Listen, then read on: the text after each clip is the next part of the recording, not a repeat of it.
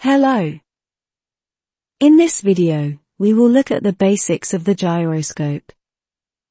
The gyroscope is used in many aircraft instruments such as the Artificial Horizon, HSI, which is the main directional indication, and the turn and slip indicator.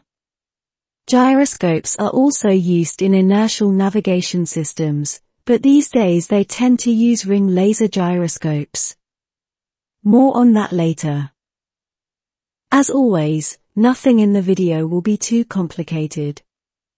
In other videos that discuss flight instruments using gyroscopes, we will give more detail on its use. However, the idea of this video is to describe the basics. The gyroscope is a device that is used to detect the deviation of an object from its desired orientation. This is done by spinning a circular disc which is called the rotor. As the rotor is spun, it gains conservation of angular momentum, which effectively means it will try and maintain its orientation in space, unless acted upon by an external force. The basic device contains a rotor, a spin axis by which the rotor is spun, at least one gimbal, and the frame. The axis is attached to a fixed frame, which is allowed to rotate on the gimbal. The gyroscope has two properties that are useful for flight instruments. The first is rigidity. Rigidity is the principle that a gyroscope remains in a fixed position in the plane in which it is spinning.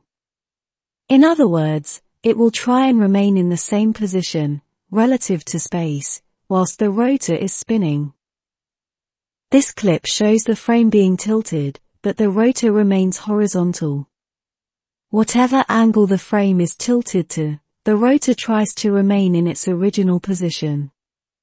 The frame could simulate an aircraft pitching, and if a pointer was attached to the spin axis frame, it could be used to indicate pitch angle, for example.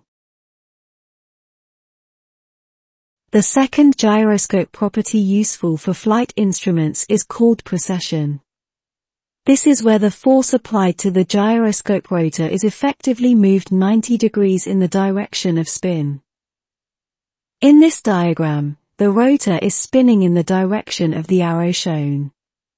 Using an upward force on the spin axis would be equivalent to applying the force on the top of the rotor, as shown. The force is translated 90 degrees in the direction of the spin, which will try and turn the spin axis as shown by the arrow. This means that in this example, an upward force is translated into a sideways force. This is a useful property for instruments such as the turn and slip indicator. As with any other instrument, a gyroscope will suffer from errors. Specific to the gyroscope, errors are known as wander errors. These are subdivided into two aspects, real wander and apparent wander. Real wander is caused by mechanical errors in the manufacturing stage, such as the gyroscope not being perfectly balanced, and friction in the bearings. Real wander can be reduced, but not completely removed, by improved manufacturing tolerances. Apparent wander happens because the spin axis is maintained relative to space, and not the Earth's surface. Therefore, as the Earth rotates, or the gyroscope is moved, the direction of the spin axis will appear to wander, or change slowly. Unfortunately, these errors have to be corrected periodically by the pilot.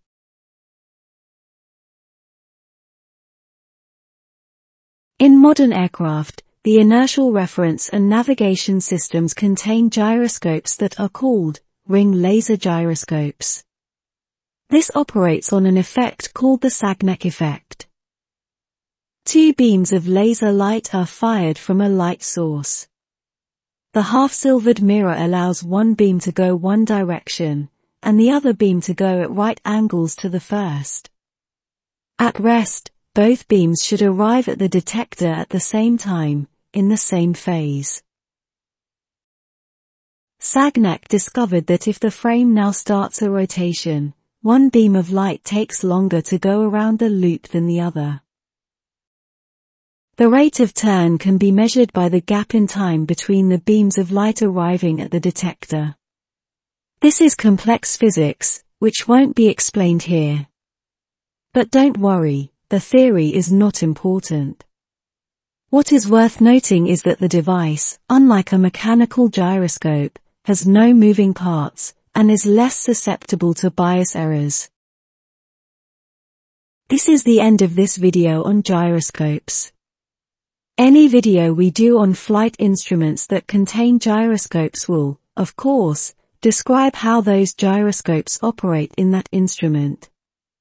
Suffice to say, this video gave only the basic information, which will give sufficient knowledge for the technical level of the relevant flight instrument videos. Goodbye.